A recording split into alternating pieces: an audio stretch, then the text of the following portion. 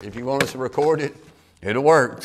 But it worked. So I guess he wants us to record it. So, all right, we good? All right, good deal. Good deal. Man, today's a good day.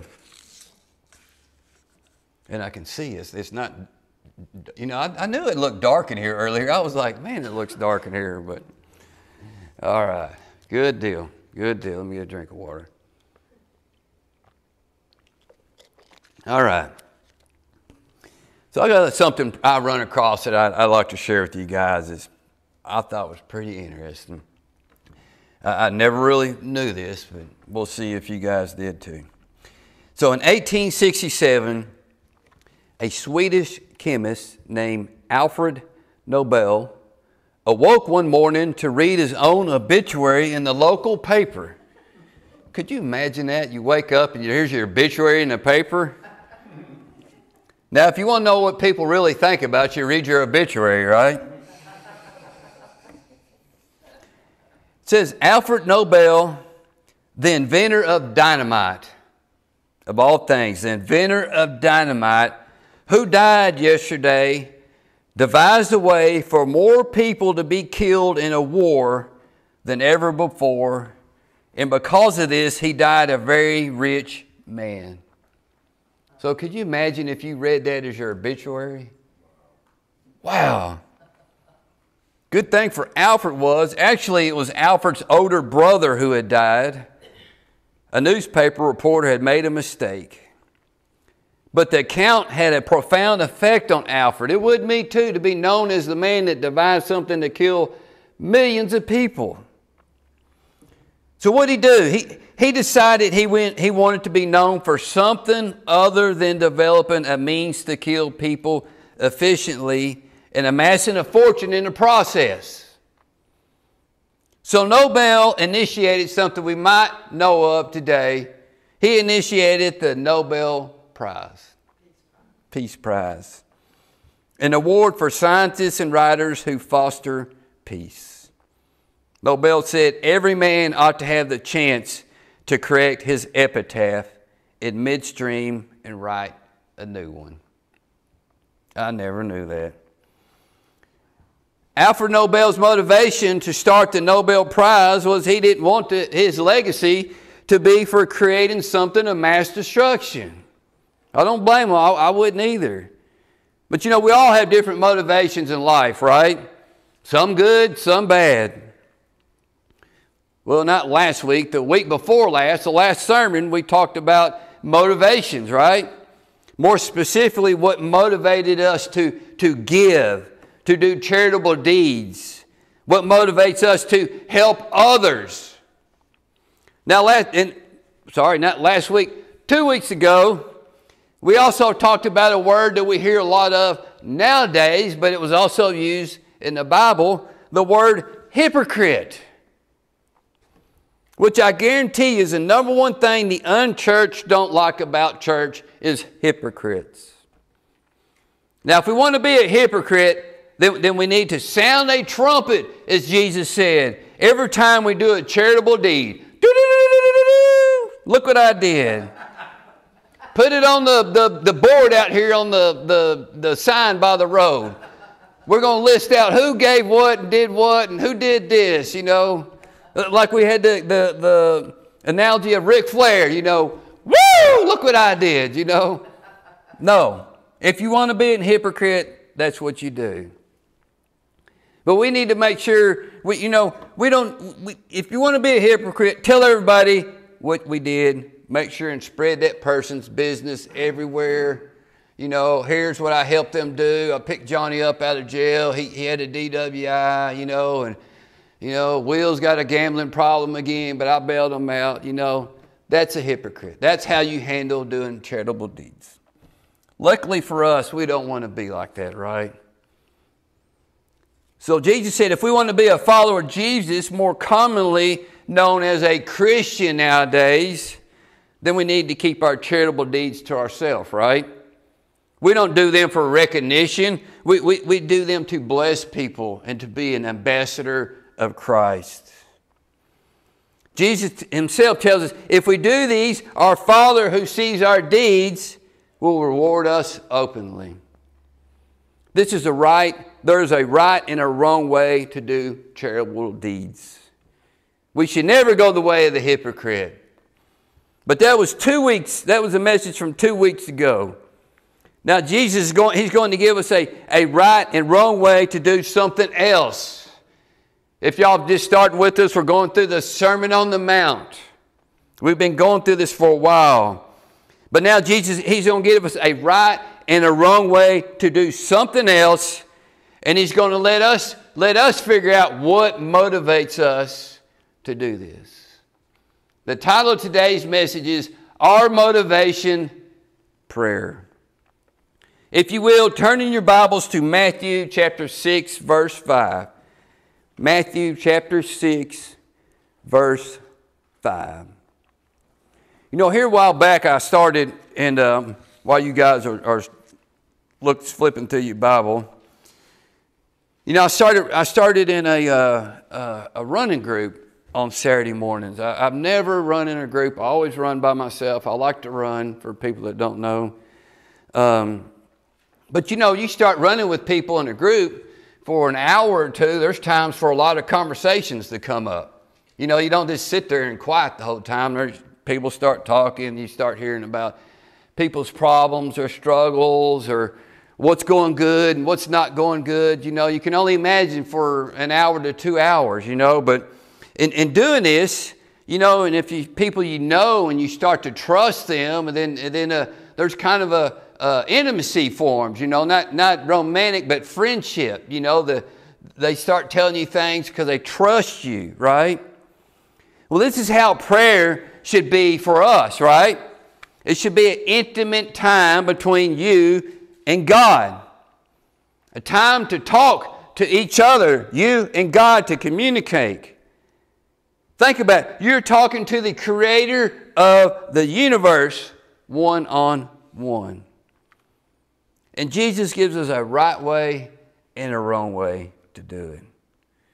So let's go ahead and get it out of the way. Let's see how the hypocrites do it. How do the hypocrites do it? Matthew 6:5. Jesus says, "And when you pray, you shall not be like the hypocrites. For they love to pray standing in the synagogues and on the corners of the streets, that they may be seen by men. Assuredly, I say to you, they have their reward." The sole purpose of our prayers is not to be seen by others. We don't pray to impress people. Let's remember what the Greek definition of hypocrite was. There was a specific word that translated to hypocrite in the Greek vocabulary. It was used in theater to describe a person that was pretending to be somebody else. They were, as we might call them, an actor. So they were pretending to be something they actually were not.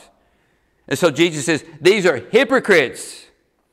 As Jesus says, the hypocrites called them, they were trying to act like they were great men of God by praying in front of everybody with the sole purpose of impressing them. You know, when I had a point in my life where my intelligence was right there at Albert Einstein level. It was probably around 4th or 5th grade, you know. I don't know, how old are you then? 11, 12, 10 years old, something like that. And I had a buddy of mine all through elementary school and up to about 7th grade. He was my best buddy. His name was Scott. And anyways, he lived around the corner. It was a good ways, you know, but he lived within a bike riding distance, you know. You know, his road was just a road and a cul-de-sac, you know. Well, anyways, there was this girl there that I liked, you know.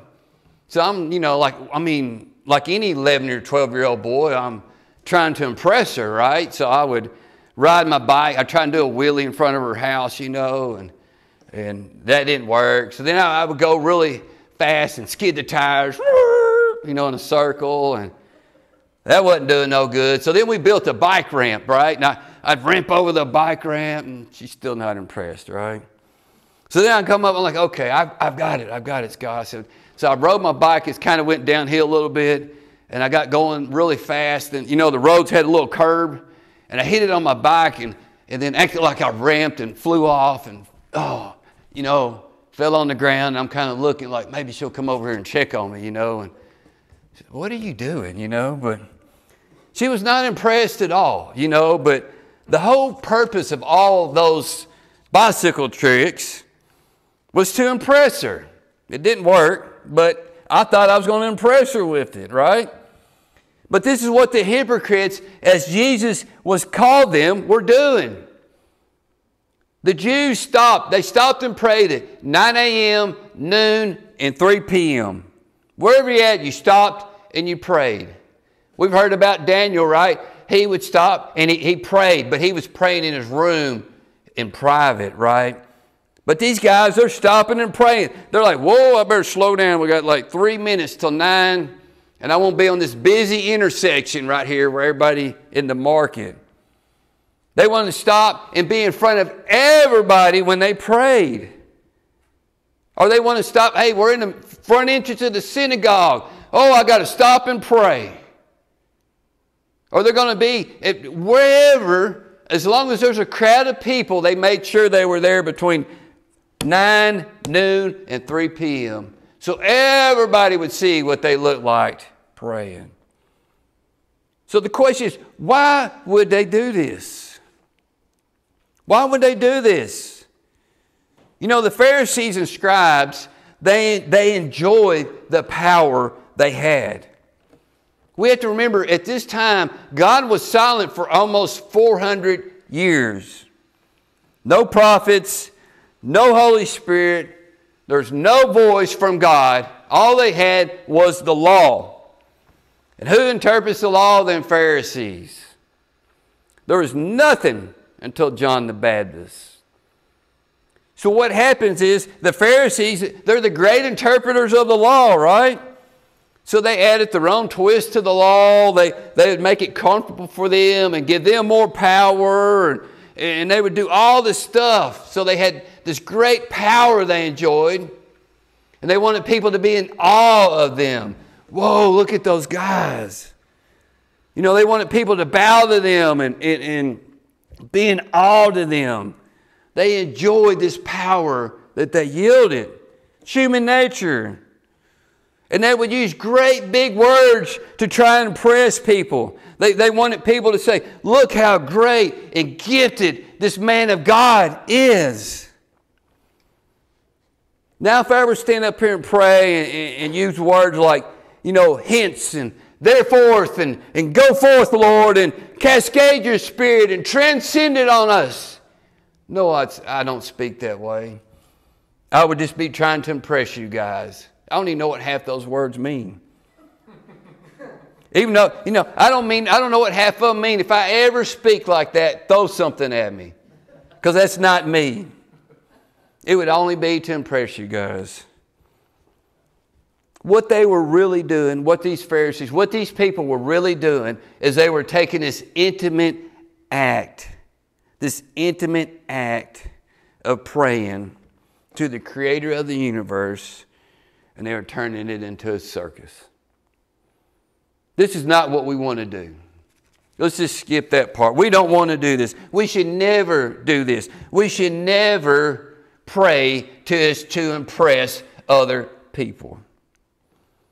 Jesus says they had their reward. It's them 2 or 3 people that are in awe of what they did. That's their reward. But looking for us, Jesus gives us a correct way to pray. Look at verse 6. He says, but you, when you pray, go into your room, and when you have shut your door, pray to your Father who is in the secret place. And your Father who sees in secret will reward you openly.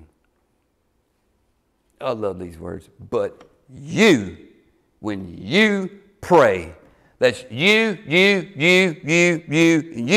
All of us are supposed to pray. This is something we need to do every day. If you want to get your day off to a good start, begin it with prayer. Pray to God, thanking Him for the breath in your air, breath in your lungs.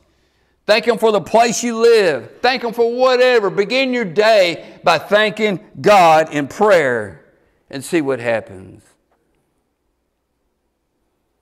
You know, I love to listen to Lauren's prayer before we eat. One thing we do no matter what is pray in our food.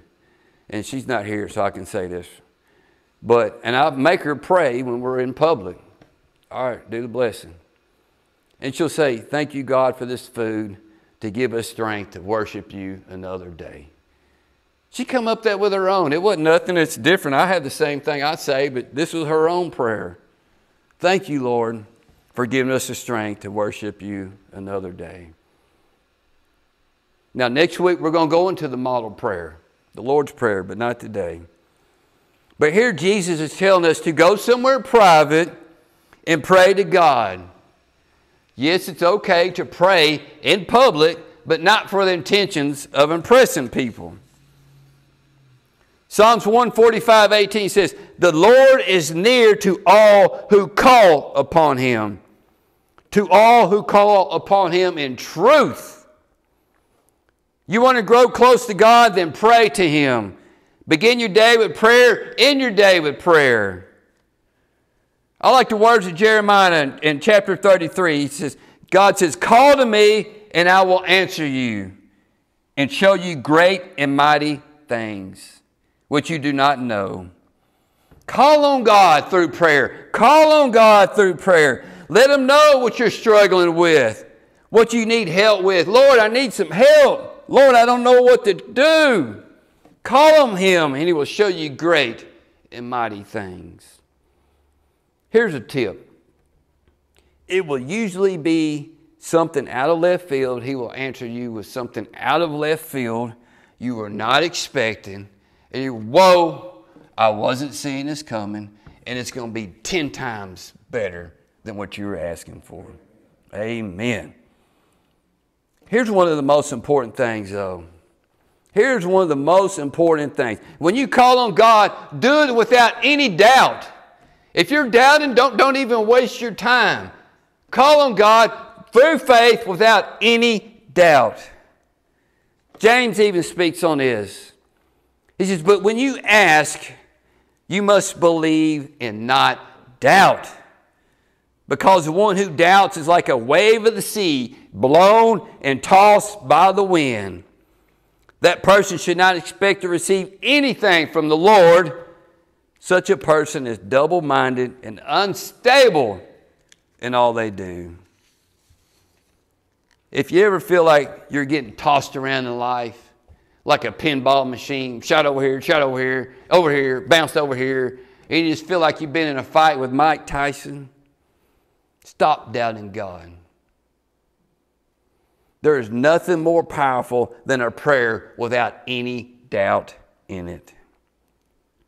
If you do this in private and not for show, if you pray to God in private and you don't do it to show or impress a girl or whatever, and you do it through faith with no doubt, Jesus says, then your Father who sees everything will reward you. Now, Jesus gives us another don't. You know, one thing you can say, you can't say, well, you didn't tell me so. You know, 'cause Jesus covers all of it. He gives us another don't right here. Do not do this. Verse 7. And when you pray, once again, here we go. When you pray, it's not an option. You are supposed to pray as a Christian. And when you pray, do not use vain repetitions as the heathen do. For they think that they will be heard for their many words. Do not use vain repetitions. The NIV translated as, do not keep on babbling. The English Standard Version says, do not heap up empty phrases. So do not keep babbling empty phrases. Don't keep repeating meaningless words. It does no good.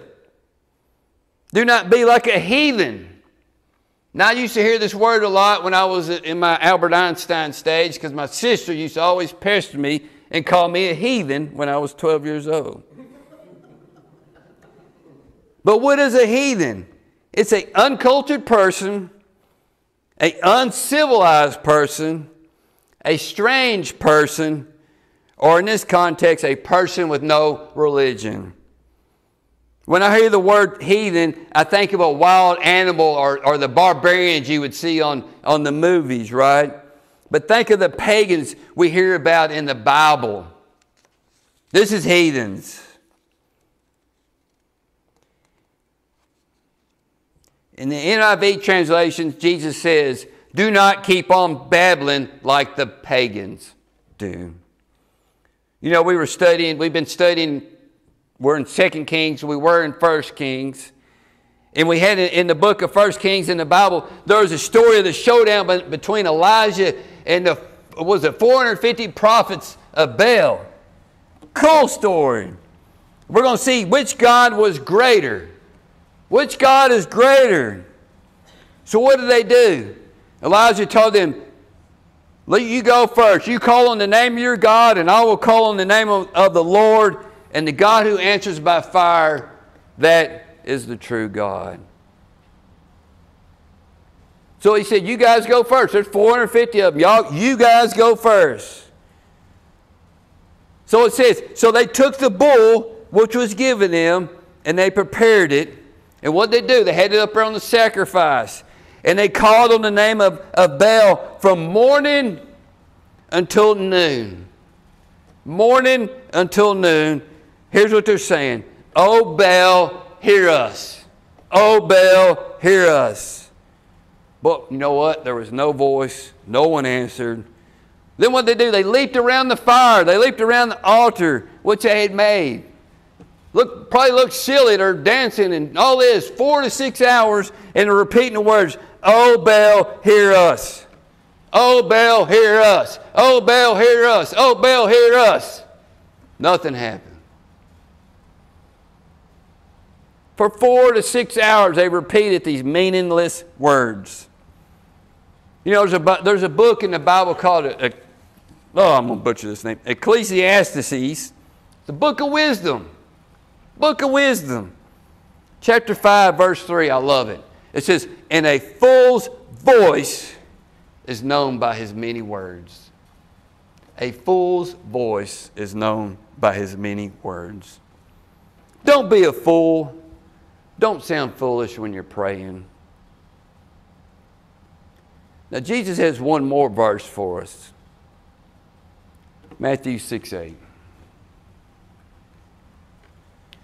Therefore, do not be like them, for your Father knows the things you have need of before you ask Him. Therefore, do not be like them. Don't be like the pagans. Don't be like the Pharisees. Don't be like the hypocrites. Do not dance around like the fire, repeating the same verse for 4 to 6 hours. Don't keep repeating the same thing over and over, hoping it will come true. How did your kids do it when they're little? Like, oh, please, please, please, please, please, please. You know, 2 hours later, it ain't happening. You can stop. Don't stand on the corner of the street in front of everybody and use really big words in your prayers with the sole purpose of impressing people. We might even, in the back of our mind, do it thinking we're impressing God. Our prayer is going to be more powerful to God if we use these words we don't even know what they mean. Jesus says right here, therefore do not be like them. Don't take this intimate privilege that Jesus, He paid the price for us so we could talk directly to God. Think about it. Don't take it and turn it into a circus.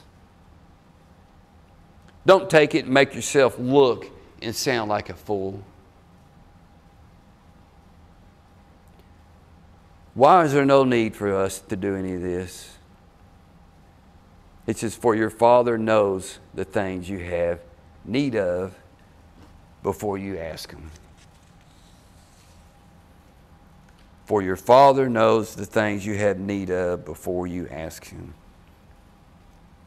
I have a note I wrote in my Bible beside this verse that says, if we could only realize this. We don't have to do any of the foolish things for our prayers to be heard. We just need to have faith and pray without any doubting for God to hear our prayers. It says, for your Father knows the things you have need of before you ask Him. If we could only realize this. You know, do we ever feel like we have the weight of the world on our shoulders? I'm in the same boat as Shelley sometimes. I'm ready to throw my hands up. I'm tired of my job. I'm a pastor. I'm human too. You know? Do we ever feel like, no, it's not the preaching job, the pastor job. It's the secular job, the worldly job. Do we ever feel like we have the weight of the world on our shoulders at times? Do we ever just feel beat down from living in the world we live in? It's full of crazy people. No morals, no respect anymore. Do we ever get beat down by living in this world? How about just trying to pay the bills? Man, I bought some lunch meat the other day. It's $12 a pound. A price of a new vehicle has gone up 35%. Cost of housing has gone up almost 40% in the last 3 years. These are crazy numbers. You know, if you think about it, there is more distractions in this world than there ever has been. The world is more demanding now than it ever has been. In the last 25 years, there is more ways of people to get a hold of you than there ever has been. People will call you, text you, email you, direct message you, reach out through social media, all this stuff, you know, blah, blah, blah, blah, blah, and they want an answer right then. You look at all of it, and what do you mean, what color is my car? You know, it's nothing important. But people think you got to answer them right then. It's the world we live in. It's what the world has evolved to. Something else that has happened is the devil has more ways to distract you. He has more ways to tempt you than ever before, and it's all in a little thing called a cell phone. I think it's tougher now than it ever has been in the modern world. I'd like to close this out with a verse today and a thought, something to take home, something to arm yourself with when you go out into this world. If you've got your Bibles, if you're in your Bibles, flip to the very back of the book of Matthew. If you're already in Matthew, flip to the very back of it. Now, I know I'm preaching to people that know way more about the Bible than me. And we know the very back of Matthew is the Great Commission, right? Jesus says, go make disciples, spread the good news, spread God's Word. But you know, yesterday, Brother Bob said something that as Christians, we're the minority now. I never really thought about that. I mean, I can kind of see it, but as Christians, we are the minority in this country now. This country was founded on Christian values, and now we are the minority. I mean, do you ever feel like we're losing? Or the devil's having a free reign in this country? Like I said, look how much the morals have slipped and how much evil is in this world. We all should know. We all should know the devil, he's going to get busier. The closer to the end times, he's going to get busier because he knows he's running out of time. But I'm going to arm you with a verse to take home. To go out and face this world. Every morning, I want you guys to read it. Jesus gives us a great commission. Great words. Go out and spread the good news. Share the gospel with everybody. This is what he's telling us to do. Right here, Matthew 28:18.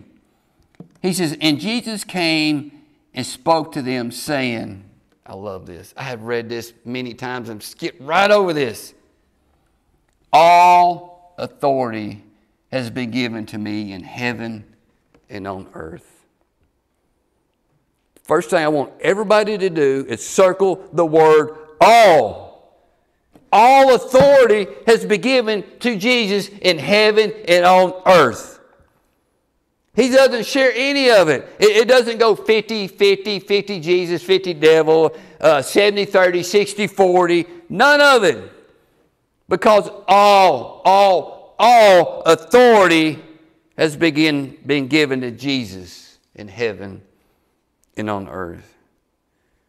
If you feel like you're just beat down and attacked by the enemy, call on the name of Jesus and the devil will flee. Why? Because he has all authority on earth and in heaven. If you ever speak the word, I speak these words quite often. I just don't know what I'm going to do. I don't know what I'm going to do. I don't know what I'm going to do. How am I going to figure this out? I don't know what to do.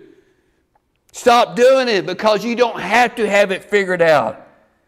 What you need to do instead is call on the name of Jesus. Call on Jesus for help. Why?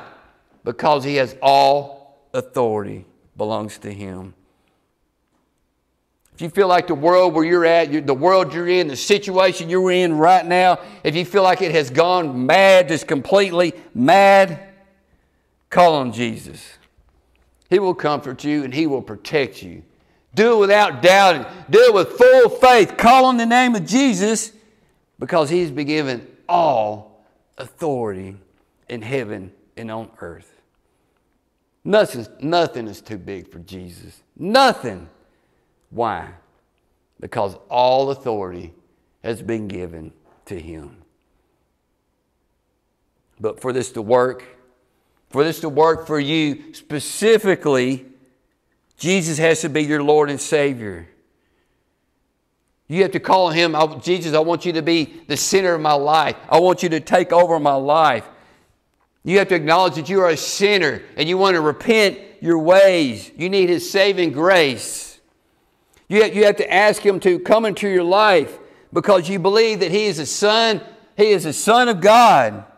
And he died on the cross and he rose from the dead so you could be forgiven of your sins. Remember that all authority belongs to Jesus. Ask everybody, please stand.